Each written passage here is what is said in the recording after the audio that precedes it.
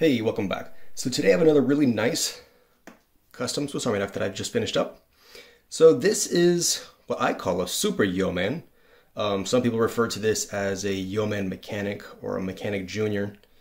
And it gets that name because the Yeoman has this basic tool set, except for adding the pliers. That's why people call it a Mechanic, or that's why I call it a Super Yeoman. All right, so the scales are from Metonboss. You can see his little logo, his name over here. These are titanium scales. They have been laser etched, and I really like how they kind of shimmer in the light. They kind of change between like a gold to almost a silver color on this. It's a circuit board design. All right, so these are plus scales, which means it has the ink pen slot. You have your pick, in which this is the newer Victorinox pick. And right here you have the needle. All right, that all comes with the plus scales. And this side you have the tweezers. Also the newer Victorinox colored tweezers there.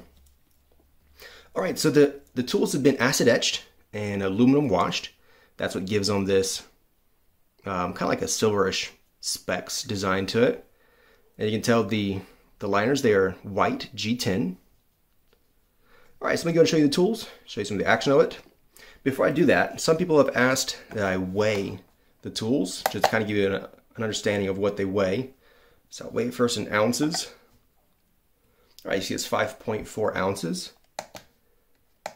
And that is 153 grams.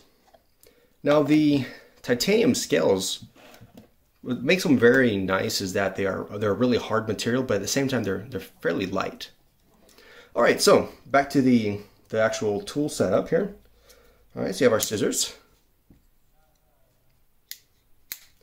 All right, then we have the Phillips, the inline Phillips. And now this is the newer magnifying glass.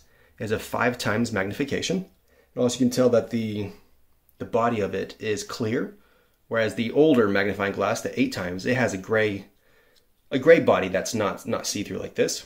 And another thing to notice is that with this clear magnifying glass, the inline Phillips comes up just a bit shorter. I'm thinking, maybe just a bit, about like that much. Not significant, but still nothing less. Something to keep in mind. All right, then over here we have the pliers. And, all right, the main blade. Here you can see real well the aluminum wash. Do a quick little sharpness test on that. All right, so it cuts right through that.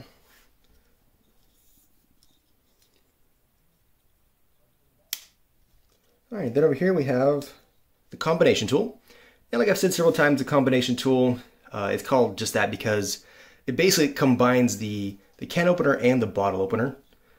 And also the edge right here can be used as a Phillips screwdriver. It's got kind of an awkward like shape, and it's meant intentionally to fit into kind of like a Phillips screw.